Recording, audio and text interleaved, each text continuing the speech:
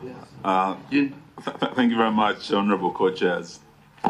I think just picking up from where Honorable Ndai left, it came from you that indeed some of the officers have been partisan, particularly during elections. But even in the recent demonstrations, Maandamano, it was very, very clear that some of the officers are partisan.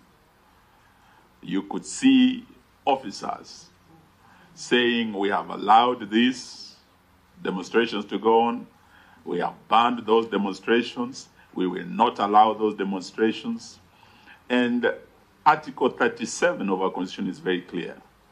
That right, the freedom to demonstrate, the freedom to protest, to picket, is guaranteed by our Constitution. It does not depend on the generosity of Bungei in Nairobi or IG Kome. But you could see these officers actually purporting to allow or disallow. And some demonstrations were very violently handled. Some of us in this dialogue committee were victims.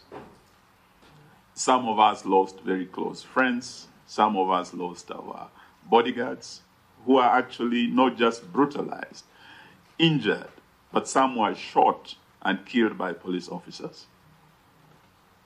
And you could tell that that partisanship was very evident. They couldn't allow demonstrations here in Nairobi, but when we have issues of some money being stolen for students going to Finland, demonstrations were allowed in Eldoret. When there would be tea machines in Kericho being brought and the citizens came out to demonstrate, demonstrations were allowed. But in Kisumu, in certain parts of Western, in Nairobi, the violence, the brutality of the police was shocking. Now that you yourselves admit this partisanship, we want to hear from you. What have you done to address this issue? Because it's a growing menace to enjoyment of fundamental rights and freedoms in our Constitution, particularly Article 37. And it also goes against what you have yourselves told us in Article 244 that requires the highest standards of professionalism and discipline in our officers. Partisanship shows lack of professionalism.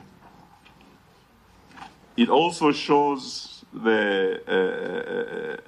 probably the lack of proper training, because you have said one of the issues there you look at is the training of our officers under Article 244D to the highest, in fact, not high standards, the highest standards of competence, integrity, respect for human rights, and fundamental freedoms and dignity. So these are issues we would like you to address us on.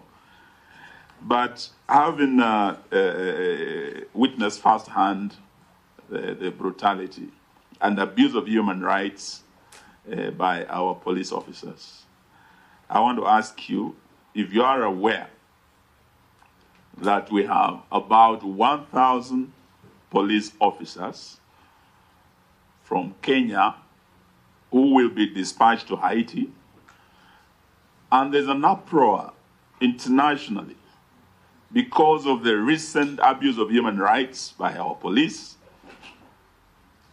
The world is worried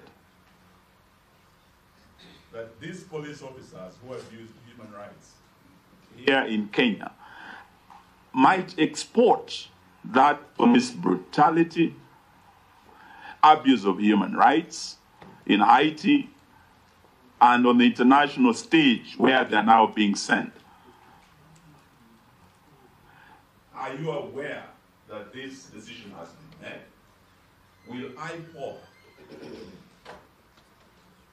be involved, or have you been prepared to extend that oversight to our officers who will be going to Haiti if they are going to export the same police brutality outside our borders, which will reflect very seriously on our image internationally. We want you to address us on that, because what we know or what we've heard about Haiti, they are not the stone-throwing demonstrations that maybe you might have been told about. These are gangs that are heavily armed. These are gangs that have killed their own leaders. And we are sending our young people in uniform, in harm's way, to face these gangs. Many of them may not come back alive. Are you aware of this development? Will you be oversighting this? We would like you to address us on that. Lastly, you have said you received over 437 complaints. I think that was from the last elections. We would like to know how many have you concluded, which ones are still how many are still under investigations out of those 437. We'd also like to know, in the post-election period, that is in the Maandamano period, how many complaints have you received?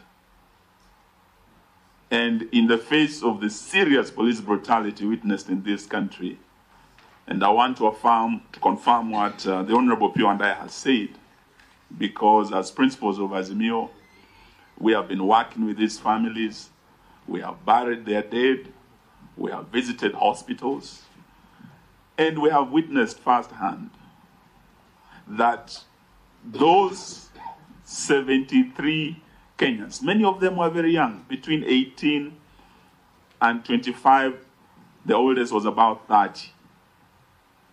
Post-mortem reports were available to us, showing they were shot by the police, and the cause of death were gunshot wounds, many of them to the backs of their heads, many of them in their backs.